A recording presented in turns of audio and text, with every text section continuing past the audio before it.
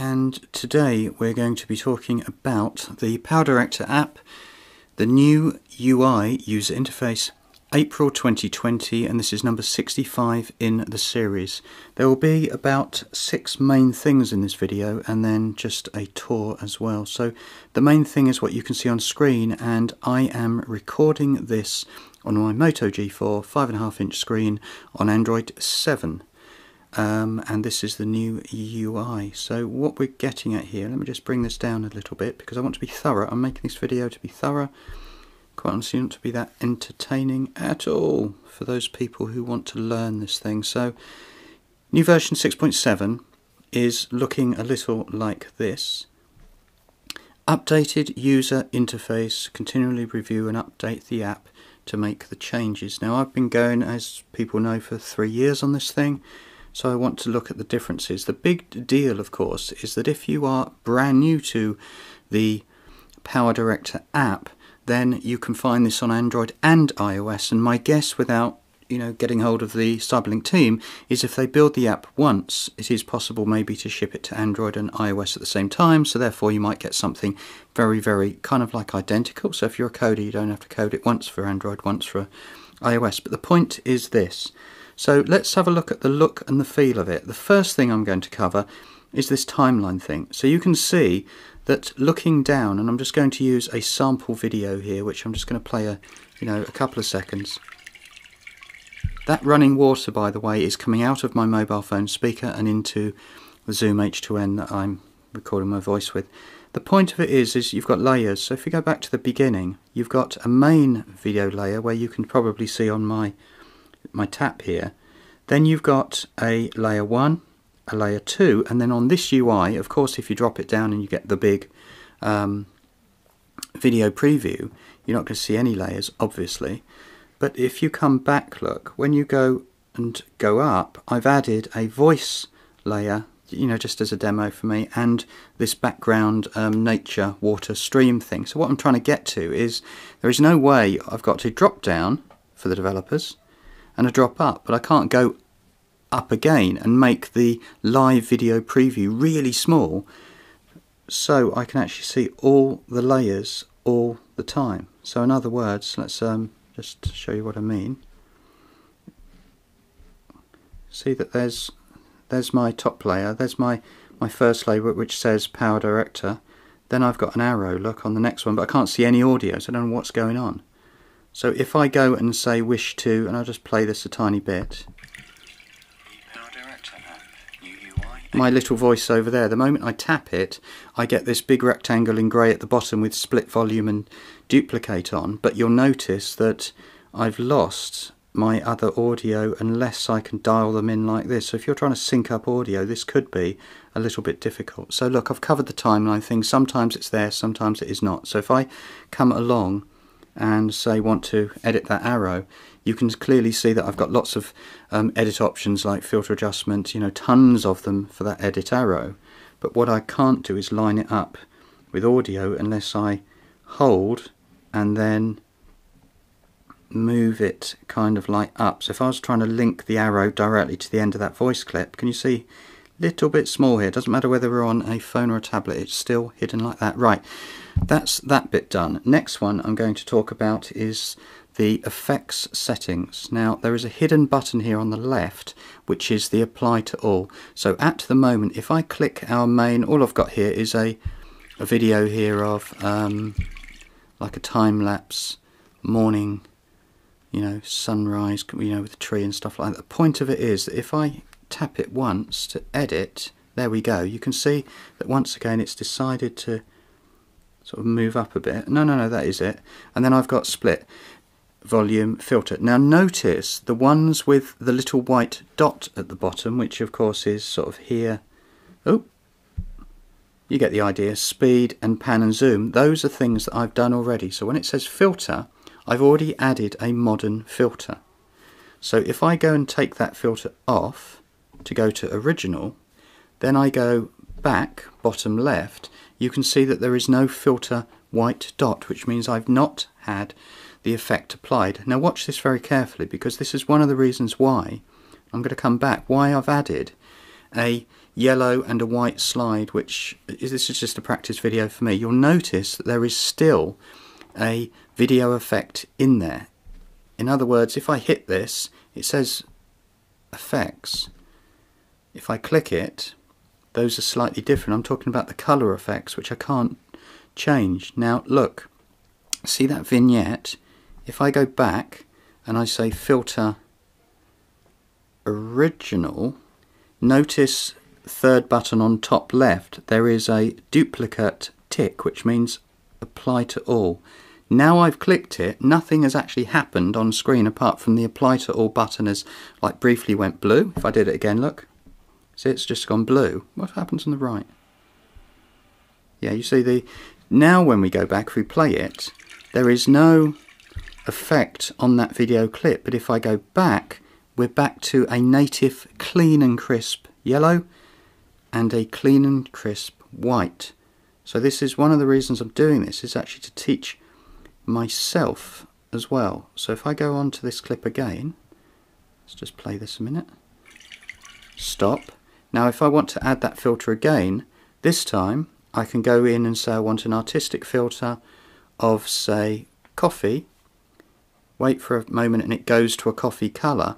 At that precise moment that is not copied over to anywhere else on the timeline unless I hit the apply to all button, which is top left, third one down, looks like two little squares with a white tick in it. Right, I've covered that bit. Apply to all. Right, effects is next. So now I'm going to go back. Now there are two ways to go back. Top left I can go back, and bottom is also a back button. Now this time I want to hit an effect. Right, so where are the effects? Here we go, just next to speed, effects. Now this time I'm going to go into a TV wall thing. I'm going to go all the way along, so at the moment there's no effects on the track. I'm going to hit TV wall. The moment I hit TV wall, I just wait a second just for the business to happen, and it does, and now I've got this, you know, effect, which is what, 1 2 3 4 1 2 3 4 4 by 4 more or less. Now on some screens you might miss this, but on TV wall you've got 3 buttons which you tap. That brings up another sub-menu which is horizontal and vertical. So if we tap, say, 40 vertical and move it up to the maximum of 200, that's how you change every single effect. Now I've got this TV wall of like literally 200 little screens, or I can dial it down. It always opens up, in my estimation, at about 40, and of course you can unlink those two, go over to another different number to get different kind of like squashed up effects and things like that.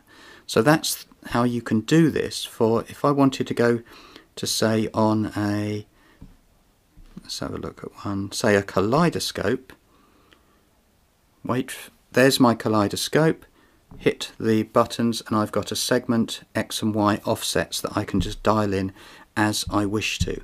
But what you'll find here is, just go back one, is the 3 button is the sub menu. Right, I've covered that one. So every effect has to be applied to every single piece on the timeline. So if this was, so I've got 10 video clips and I all wanted to be kaleidoscope, I'll have to apply them, I believe, one at a time. There is no on the left apply to all.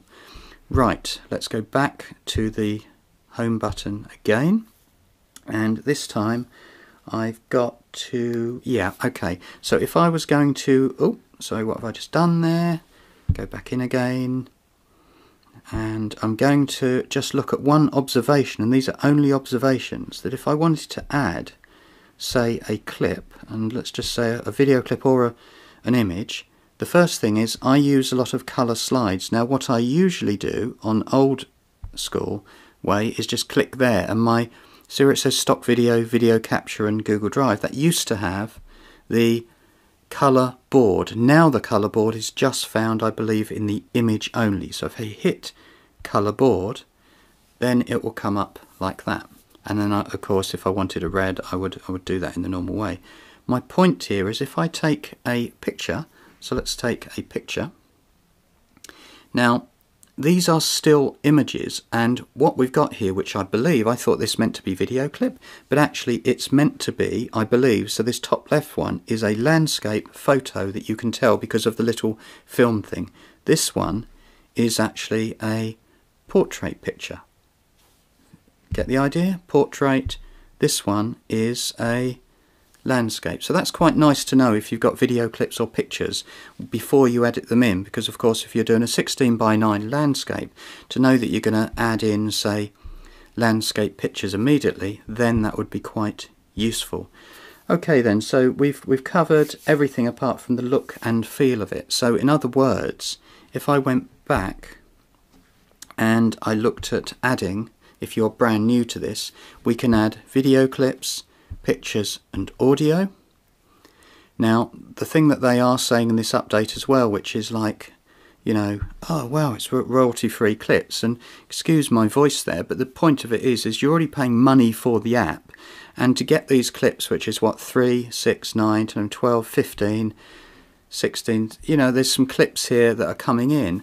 You have to, so if I wanted this one here, if I wanted to play this or download it, I'd have to pay extra money for it. I would argue, I'm afraid, Cyberlink, that I could go straight back to, say, Creative Commons at, say, YouTube and get a lot of thousands and thousands of royalty-free clips there that other users have made available. But hey, it's a step, isn't it? And I fully appreciate that sometimes the developers on these mobile apps don't make as much money as they do on the desktop applications, which will be hundreds of pounds, where this thing is actually a lot cheaper. Even if you did like the annual thing. As I said, I've said in previous videos that I was very lucky and I got this for £5 UK about 3 or 4 years ago, and you know, super happy. Look at that, it's quite nice, isn't it?